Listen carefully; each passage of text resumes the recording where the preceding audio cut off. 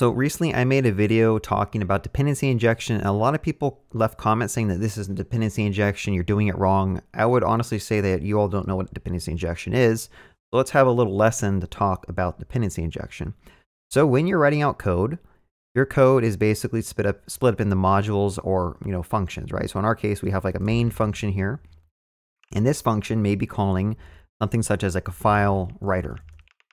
Okay. Now, when you have an import statement, so like over here, you'll say import file writer from file writer.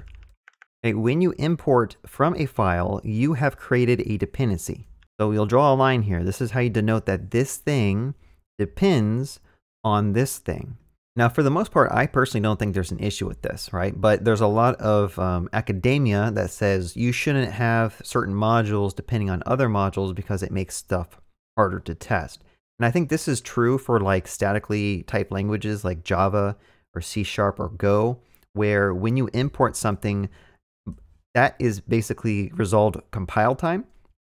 And so this module is going to have to go and compile this module, which might depend on some other stuff. And this has to keep on traversing the dependency tree and compiling all of these modules together, right? And JavaScript doesn't really have this issue because when you import something, this is all resolved runtime, right? For the most part, like this is imported on runtime. And if you need to write a vytest or a jest test, you can actually do like a jest.mock, and you can mock out the file writer in your test without having to like do extra stuff in your code to make it more testable. The one topic that you should learn about is dependency inversion. So instead of this thing, this module depending on this module, what you can do is you can have this thing depend on an interface. Okay, let's just pretend like this is an interface, and the file writer is going to depend on the interface. So now this module doesn't actually care about the implementation of file writer.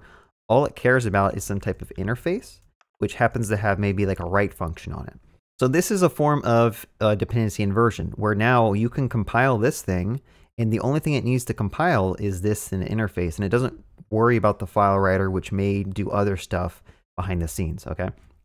This is also very useful because let's say down the road you decide, you want to use an S3 writer instead. Well, you can easily do that. You just have to make a new S3 writer implementation, have that extend or implement the interface, and now you can easily just swap these things out and have this thing use whatever implementation detail that you want. Now, the reason this also makes testing easier is in your unit test, you don't have to pass it file writer, you don't have to pass it S3 writer, you can just pass it whatever stub that you want as long as it has a write method, and that write method could do absolutely nothing, right? It just needs to take in something that matches this interface. So how do we go about inverting the dependency?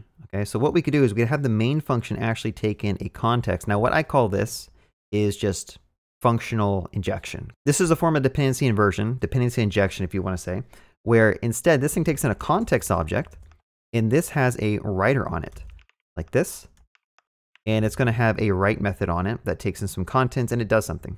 So now instead of calling a write that's imported up here, you can actually just say context.writer.write, pass in hello world. Okay. And so what this is doing is now we actually said that this main function depends on an interface or a type. Okay, so you could technically make this a type. I could say export type writer is equal to this. And then this thing could take in a writer as a type.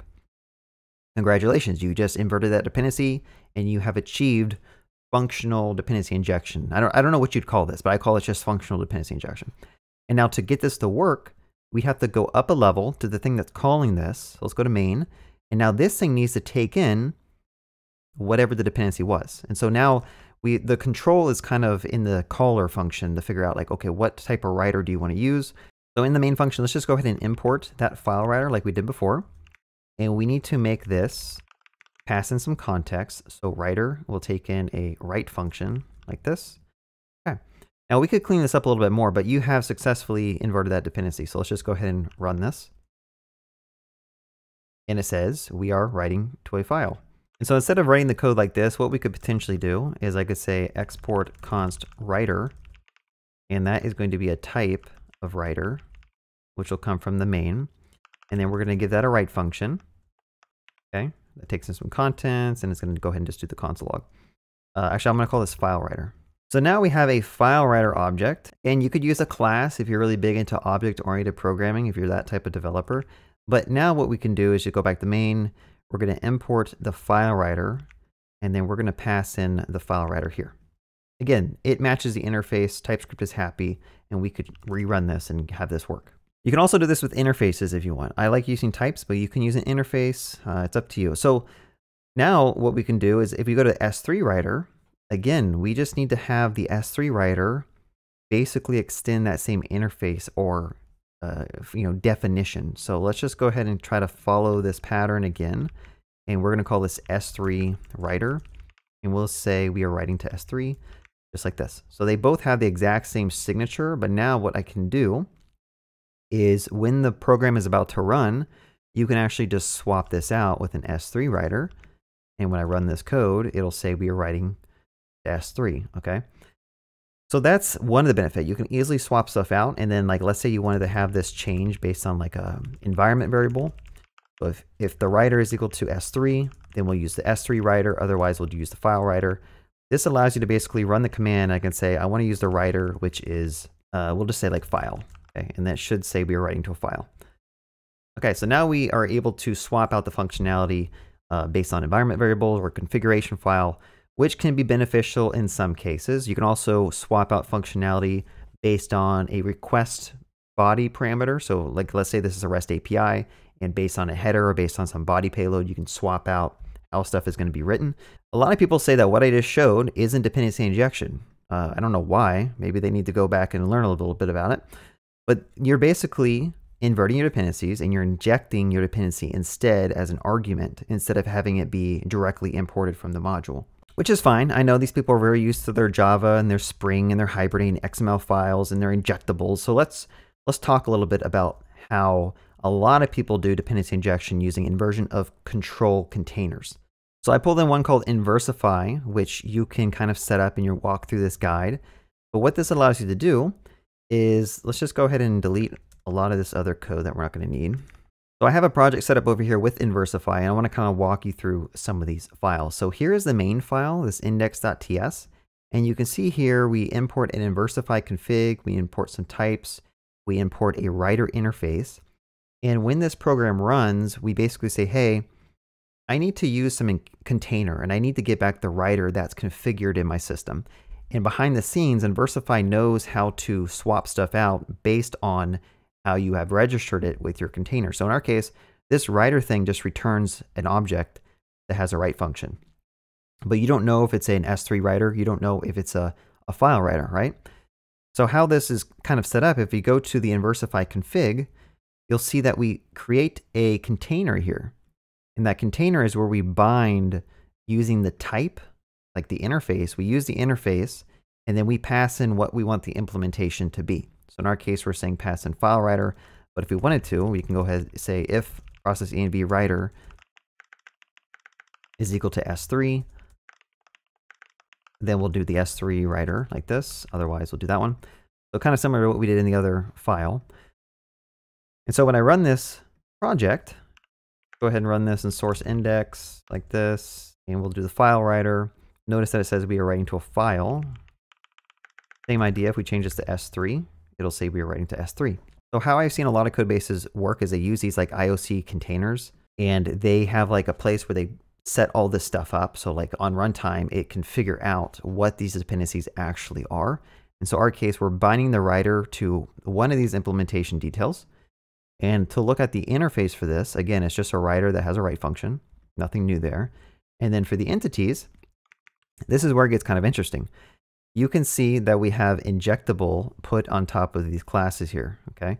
And both of these classes extend that writer interface, which is going to make sure that they have that write method. So if I were to delete this, this is going to turn red because this writer has to implement the write function. And so basically you make all these injectable things, and then you can actually use them throughout your code base. And something that they kind of walk you through in these docs is that they can actually inject things using constructor injection. So, all right, so I went ahead and refactored this to use either the file writer or the S3 writer, because what I'm doing here is I'm saying make a class called myWriterThing. It has a private writer member. In the constructor, we are injecting whatever the writer is configured to when we set this thing up. Okay, and so that's going to dynamically resolve the correct dependency. It's going to inject that and write that to that property. And then later on, when we call a run method, it's going to use the correct writers. Actually, I think to get this to work, we have to add injectable here, and then this should probably implement some type of runnable writer. Okay, and then we're going to have to go and make a type here. I don't know, we'll say runnable writer is a symbol for runnable writer. Okay, we have to go to interfaces. We probably need to make an interface here. And we'll say this is a run that takes does nothing, I guess. I'm guessing we still have to do this. So we'll say my container, we'll say bind runnable writer. And we'll say types runnable writer, and we'll pass in the new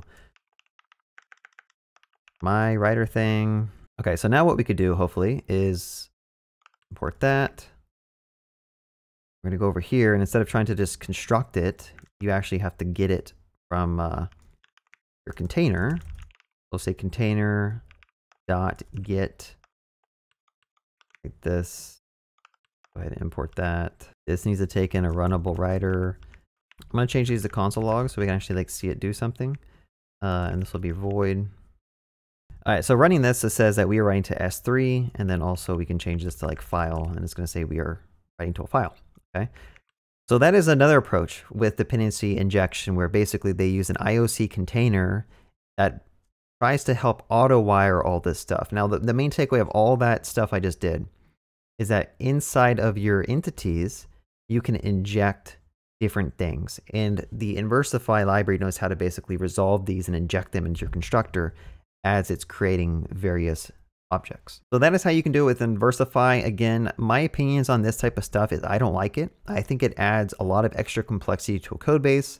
Secondly, now all your code is highly coupled to Inversify. So when your IOC container library decides to no longer be maintained, you have all your code that's all getting wired together using some third-party library. And hopefully it remains getting maintained over the years. And then thirdly, I think it just makes code very hard to understand. Like if I wanted to see when I call this function run, what it's calling, if I command click it, takes me to an interface.